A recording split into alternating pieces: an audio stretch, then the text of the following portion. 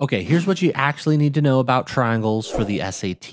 The first thing that you're going to be tested on is the simple fact that triangles have 180 degrees. So if a triangle only has 180 degrees, then you could subtract your 25, subtract your 35, and what is that? 180 minus 60. So then 120 would be your missing angle. This is on the cheat sheet, so you don't need to memorize it. But if you don't have it memorized, what are you doing? And this is also a very basic example of what these might look like. I'll be including a link to a practice video at the end of this video if you actually want to work on the harder questions that will show up on the SAT, testing these concepts. Next up, we've got types of triangles. And while this is not on your cheat sheet, there are several subtypes of the right triangle that you will find on your cheat sheet. More on that later. So right triangles are pretty straightforward. You just need to know that you have a right angle, and these are going to lend themselves to the Pythagorean theorem and special right triangles, which we'll cover in a minute. For equilateral triangles, you need to remember that all the sides are equal. So that means you have equal angles as well. And since you can only have 180 degrees in a triangle, by definition, they would all have to be 60, right? Because 60 times 3 is going to be 180. So that's really important to know about equilateral triangles. There's also one other thing that's important about them that I'll show you when I get to the special right triangle section. And then isosceles triangles, you just have to remember that they have two equal sides and two corresponding equal angles. So if you ever see that you have two angles that are the same, you know by default that the two sides are the same and vice versa. There are other types of triangles that exist, but I've never seen them asked about on the SAT. So these are the ones you need to worry about. While not quite as common, you are sometimes also tested on the triangle inequality theorem. And this looks a little bit more complicated than it is. Basically, it's saying the sum of any two sides is greater than the third side. So A and B is going to be greater combined than C would be by itself. A and C together would be greater than B, so on and so forth. That's it. An example question might be in triangle ABC, side A is 13 feet long and side B is 5 feet long. What is a possible side length for side C? So see if you can figure this out on your own. And at a glance, you might be thinking, well, according to the rule, the third side needs to be longer than the two other sides combined. So I feel like we have two right answers here, right? Because like 19 is going to be too big because 13 plus 5 is 18. And then 18 is going to be equal, but they're not allowed to be equal. It has to be greater. So then like 8 and 12 would both work, right? The problem is 8 plus 5 is 13, which would be equal to that third side when we combine B and C together. So 8 feet would not work either. It's going to be 12 feet.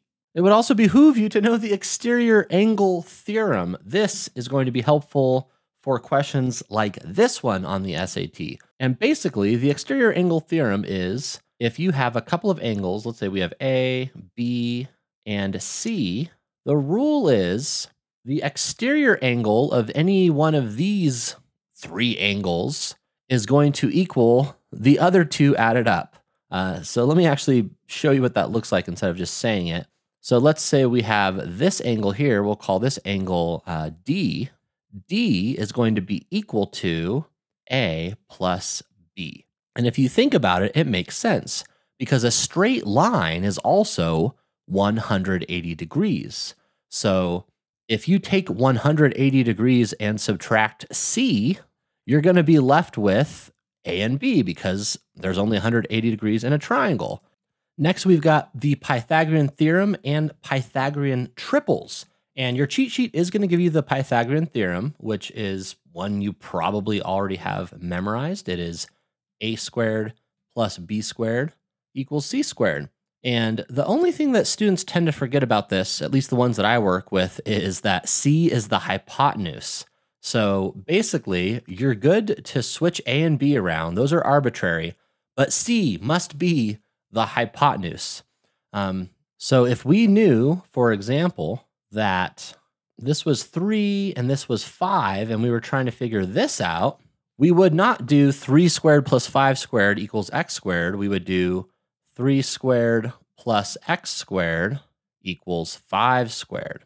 And if you know your Pythagorean triples, you would know that this is a 3, 4, 5 triangle, and you wouldn't even have to do this because indeed 3 squared plus 4 squared would equal 5 squared. So let's quickly talk about those other Pythagorean triples. The most common ones that you're going to run into on the SAT are the 3, 4, 5. That is the most common. And then I would say tied for likeliness of showing up would be our 5, 12, 13, and our 20, 21, 29. These two are usually just going to be these actual numbers. The 3, 4, 5, though, you might see, sometimes you'll see a 6, 8, 10, or even a 9, 12, 15, or possibly a 12, 16, 20. So just keep in mind, this 3, 4, 5 ratio can get scaled up. It is the most common Pythagorean triple you're going to come across on the SAT. A Pythagorean triple just being a common set of whole numbers that you will see on a triangle based on the Pythagorean theorem. And of course, this should go without saying, but this only applies to right triangles because we need that hypotenuse, right? So this works for right triangles only. All right, the last of our more basic stuff is going to be the area of a triangle. And this is on the cheat sheet. It's just BH over 2, base times height divided by 2. The one thing that you want to remember about this is the definition of base and height. Because if we have a right triangle, it's going to be really straightforward. We have a built-in base, which by definition should just be a flat surface that we're sort of, setting the triangle down on. And then our height should go straight up and down. And with a right triangle, we get both of those things in our legs, right? So it's just leg times leg divided by 2. That said, it's not quite as easy if we have a more temperamental triangle, say something like this. We have a beautiful base, right? We could set our triangle down like that. And we're like, oh yeah, that's nice. But then these other sides are not going straight up and down. They're all angular. So our height is actually going to be this line here that doesn't exist on the triangle. So we're going to have to create that and kind of figure things out from there. So that's the one thing you want to keep in mind with area. All right, getting into the more advanced stuff, and this is not going to be on the cheat sheet. We have similar triangles, which show up all over the place. So similar triangles, in a nutshell, just have the same angles. So to make things simple, let's take a couple of right triangles. And we could say, going back to what we learned about Pythagorean triples, let's just say this is a 3, 4, 5 triangle, right? And the degrees for these guys are roughly 37 degrees and 53 degrees. And then obviously that's 90 degrees, right? So if we have a similar triangle, this guy, here, let's give him a different color. We have a similar triangle, this guy right here, he is also going to have the same exact degrees. So we got 53 up here again, we've got 37 down here again, but visually we can see this guy's bigger. So what's the relationship between the sides? Well, the cool thing is, anytime you have similar triangles, because they have the same degrees, they're going to be proportional. So if this side were 6, I would know that this whole thing, as far as the perimeter goes, is twice as big. So we would have 6, 8, 10. Likewise, if I had 4.5, I would know that I'm multiplying by 1.5, right? So 3 would become 4.5, 4 would become 6, 5 would become 7.5. So they're going to be proportional. However, one side gets scaled up, the whole thing gets scaled up the same way. And a lot of the time, the way that you're going to end up dealing with this is by just setting up a fraction equal to a fraction, or at least that's the way that I like to do it. So if we didn't know our Pythagorean triples and we weren't good at just doing stuff in our head, let's make it hard, actually. Let's say we have a weird side length here. We have a 10, and we're trying to figure out what's the length of the hypotenuse here. What we could do is we could set up a proportion. We could say the smallest side divided by the smallest side is equal to the smallest hypotenuse divided by the target hypotenuse, the big hypotenuse, right? And then from here, we could literally just plug this into Desmos, or we could cross multiply, right? 10 times 5 is 50, 3 times x is 3x, and then our answer ends up being 50 over 3, which I don't think can be simplified. So there's a little example of how you might set things up. One more important thing to note about similar triangles is the way they look, because sometimes they're going to tell you that you have similar triangles, but other times you just have to figure it out based on the information they give you. Now, there's always going to be a bunch of text, but visually, they're always going to look the same. So I will just tell you what to look for visually. Anytime you have a right triangle inside of another right triangle, like this, for example, they are going to be similar. And we can see this, right? This is a right angle. This is a right angle. This is literally the same corner. And then these are going to be the same angles.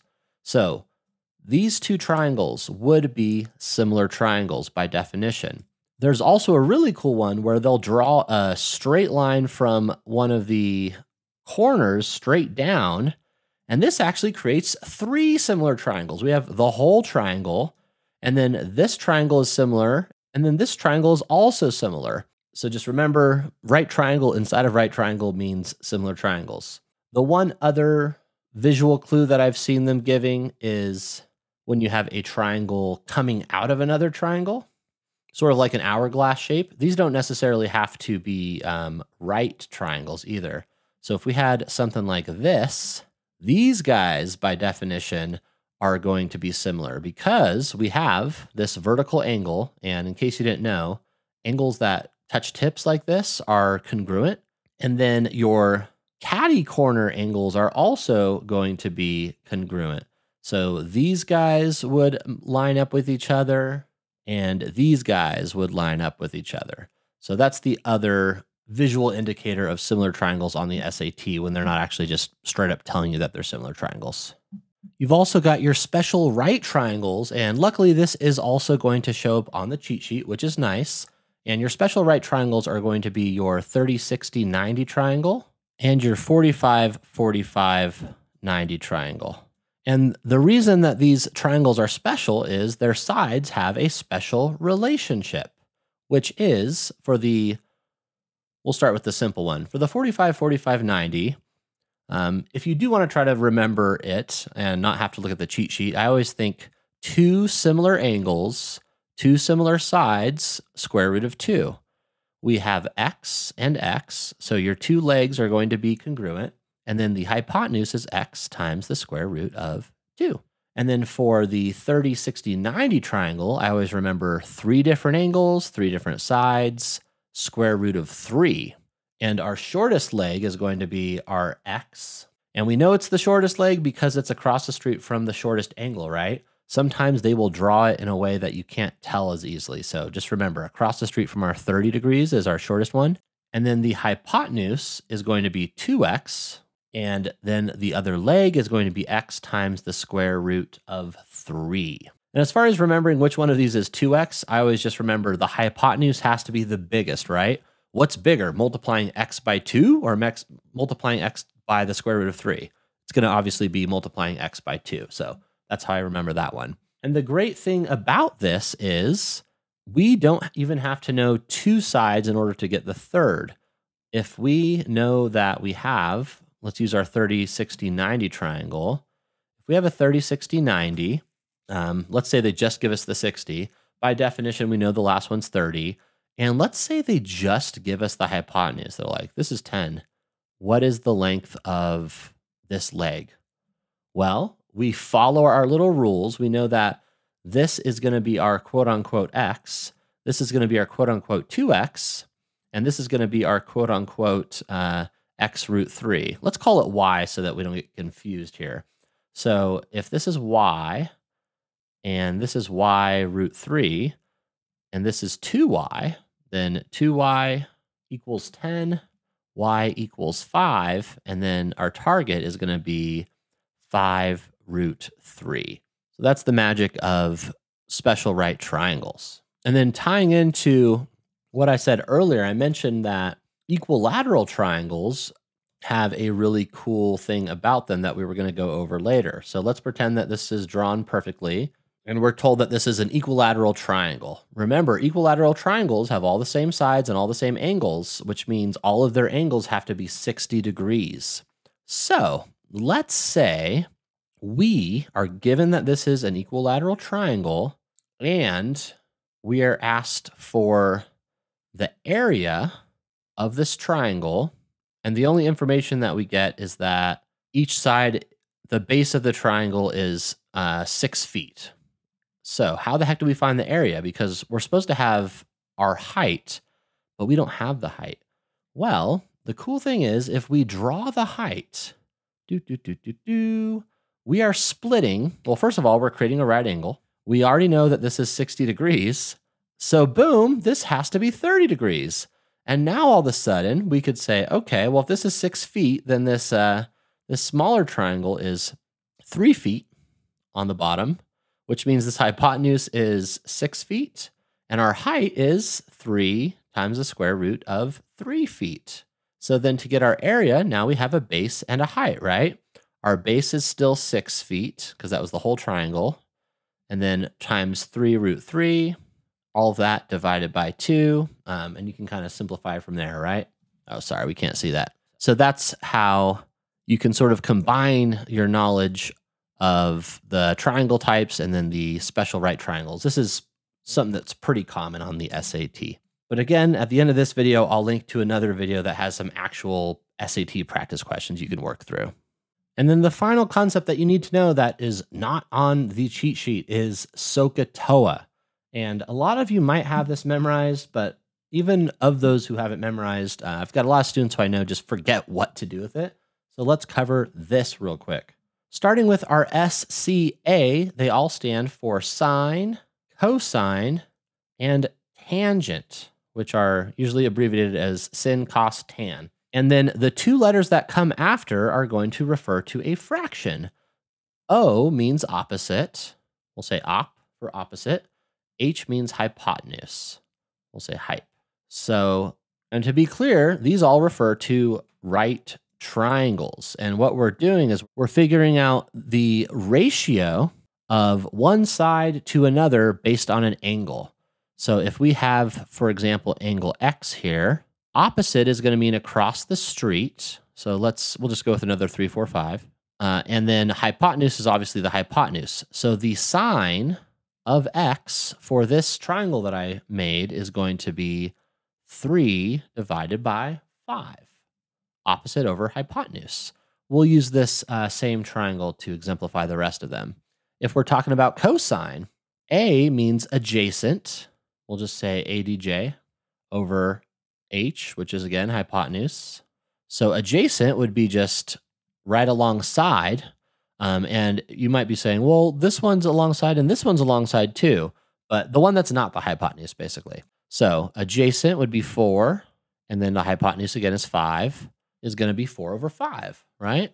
Tan of X would equal 4 over 5. And then finally, for tangent, we're going to have opposite over adjacent for A. So the opposite would be 3. So tan of X would be 3 over the adjacent, which is 4, 3 over 4. And that is SOHCAHTOA. So as you can see, there's a lot going on with triangles on the SAT. If you're a member and you want to get some guided practice in, go ahead and click on this video.